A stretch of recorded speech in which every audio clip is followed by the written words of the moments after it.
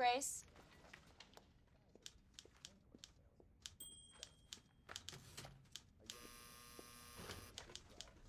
Yes, sir.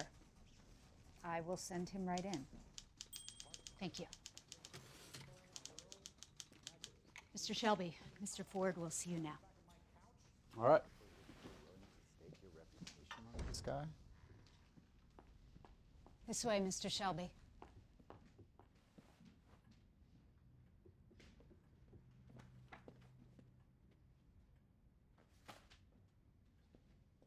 Mr. Ford, gentlemen. Shelby.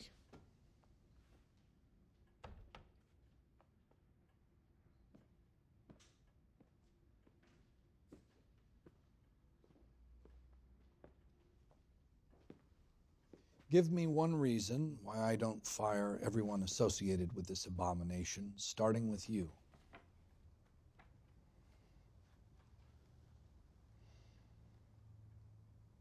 Well, sir, I was thinking about that very question as I sat out there in your lovely waiting room.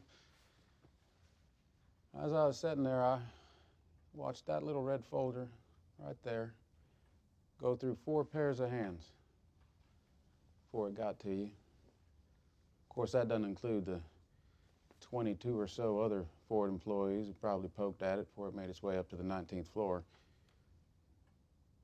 All due respect, sir, you can't win a race by committee. You need one man in charge.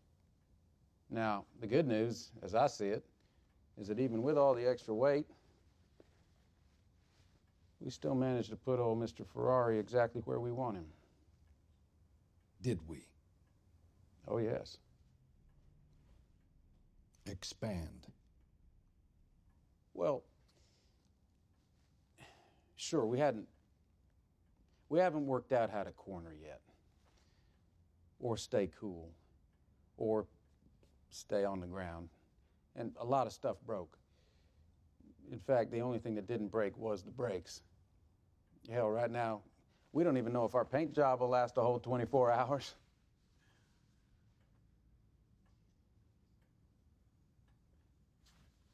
But our last lap, we clocked 218 miles an hour down the Mulsanne Straight. Now, in all his years of racing, old Enzo ain't never seen anything move that fast. And now he knows, without a doubt, we're faster than he is. Even with the wrong driver and all the committees.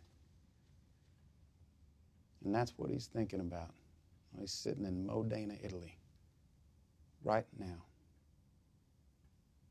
That man is scared to death that this year you actually might be smart enough to start trusting me.